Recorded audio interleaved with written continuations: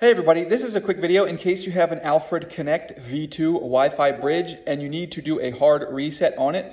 Now you might want to do this hard reset for a variety of reasons. If the bridge is not connecting to the internet or not connecting to Wi-Fi or your devices or anything like that. Also, if it seems to be frozen or not responding or if it's not syncing, any kind of not working can be very often fixed by troubleshooting it with a hard reset. Now, it's pretty easy. You will have to set it up again, but you actually have two options. If you just want to set up the network setting, reset the network settings, you can just come in and press and hold this button for 4 seconds. And if you press and hold this button for 4 seconds on the side, it will just reset the network, and you will need to reconnect it to the network in case you're having any connection issues.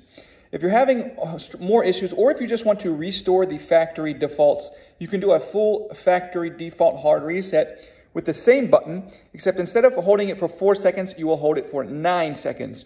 Once you've held it for 9 seconds, then you will be able to set up this bridge as though it were a brand new device.